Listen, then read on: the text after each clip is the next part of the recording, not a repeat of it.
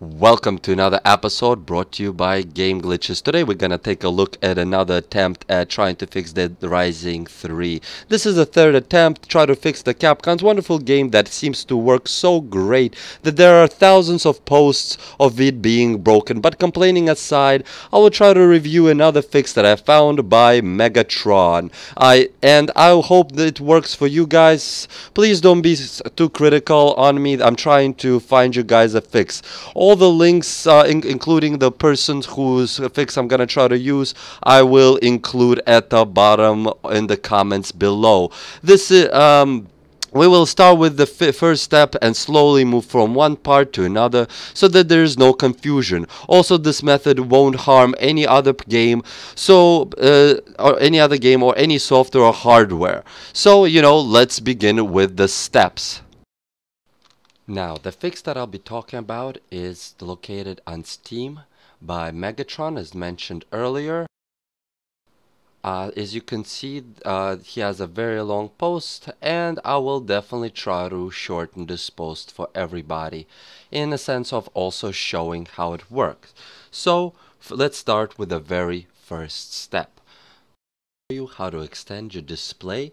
This way works with both Windows 7 and Windows 8. What you need to do is right click anywhere on your desktop in the open area, then select screen resolution. Please note that this fix is mostly for laptops, and it's for the laptops that's been having issues with Optimus. This fix is mostly for the people with laptops and for people with Optimus. So if you don't have Optimus and you try to apply this fix, it's not a guaranteed that it's gonna even help you in any way, unfortunately. But let's begin anyway. Perhaps maybe it could help you.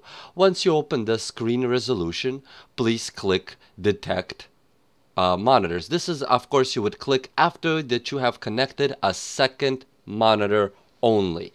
Otherwise, there will be nothing else for it to detect. Let's now detect. Select extended display. Not duplicate these displays, but select the extended display. You could also click on your keyboard Windows P, which will pop this up, and then you could select any kind of format that you want to use. Also, if you're looking for additional help,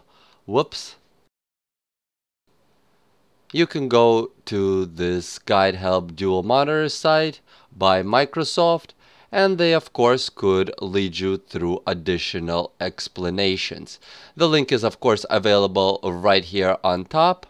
If you have any issues, please, with understanding what I'm doing, please also feel free to refer to this link, and it will definitely help you. These steps, even though it's for Windows 7, are not that much different for Windows 8, especially if you use the Window key plus P to do it. Now, on your desktop, make a new folder and drag both the shortcut from Dead Rising and the shortcut from the control panel. You could do this as following. Any empty space anywhere on your desktop, as long as your mouse is not over an icon, you right click, go over new, and then select folder. After that, you would name your folder whichever name you would like, such as, for example, I would like to name it DR3. After that, you click on Start, and you drag Control Panel into that folder. Please note you will not change the location of the control panel. You will just automatically create a shortcut in that folder to the control panel. After that, if you would like, you could either drag Dead Rising into the folder or create a shortcut of a shortcut into that folder.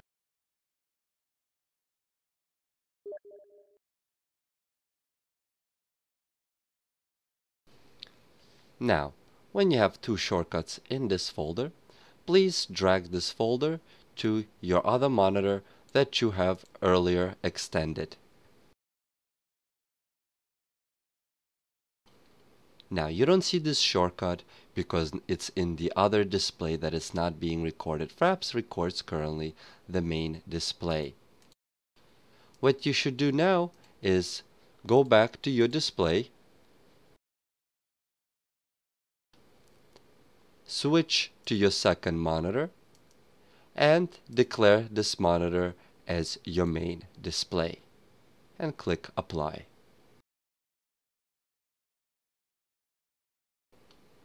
As you can see, the recording has switched over to the other monitor, and now you have DR3 located on the main monitor. Now, double click and run Dead Rising 3.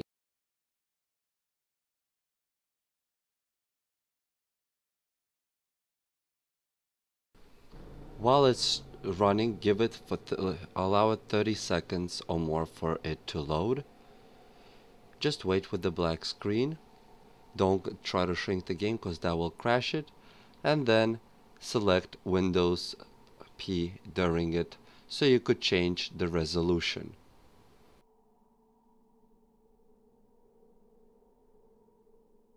Not just the resolution, but also the form of gameplay. I mean the monitors. The control panel here exists is to make it simpler for you to access the resolution.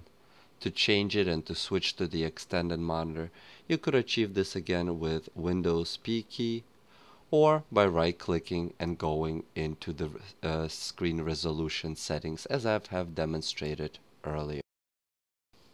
This method is, of course, a not 100% guarantee. If this method works for you or doesn't work for you, please note to switch back to your original screen resolution. You right-click, go to Resolution, click on your main display, and select it as again your main display. Now, if you want, you could of course furthermore disable the second monitor by selecting it and clicking Show Desktop on 1.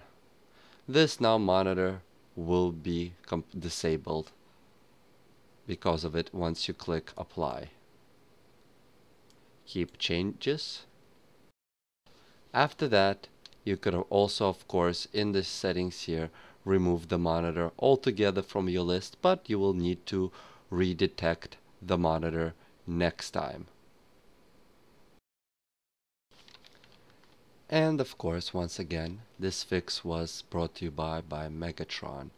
I've seen a lot of people having issues understanding what needed to be done, and that is what needed to be done, what I've just demonstrated to you.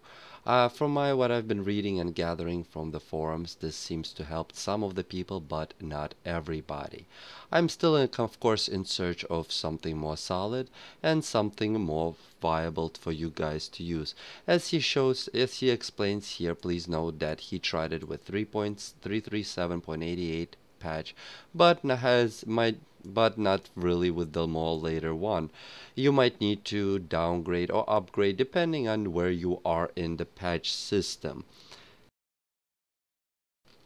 Therefore, if this doesn't work for you, please note again, this is for mostly a fix for laptop and for Optimus users, but not anybody else.